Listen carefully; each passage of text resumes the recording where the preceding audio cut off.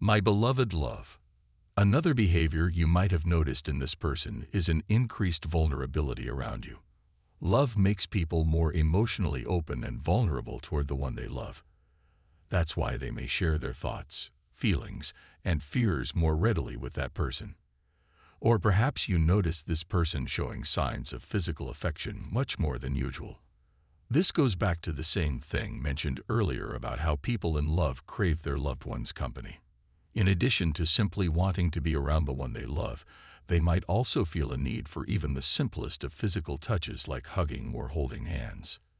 If you've noticed such a shift in this person's behavior, then chances are they have indeed fallen in love with you. There are also other signs which you don't see that point toward this person falling for you, though you weren't aware of it at the time.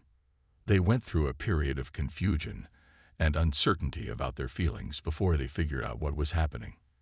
They weren't sure when or how it happened, but at some point during their relationship with you, something shifted for them.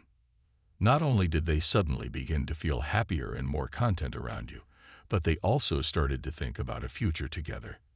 That was when they realized that they were falling for you, and now those feelings are too strong for them to hide anymore. As for you, the best way to confirm that this person is indeed falling in love with you is through open and honest communication. That's the most effective way to understand another person's feelings, as there's always a possibility for misinterpretation, no matter how slim it is in your case. So, if you'd like to know for sure how this person feels about you, ask them open-ended questions that encourage them to share their thoughts and emotions.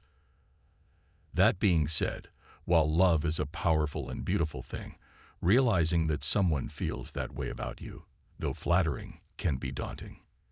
This is someone you know very well, and you yourself have considered having a relationship with them at some point.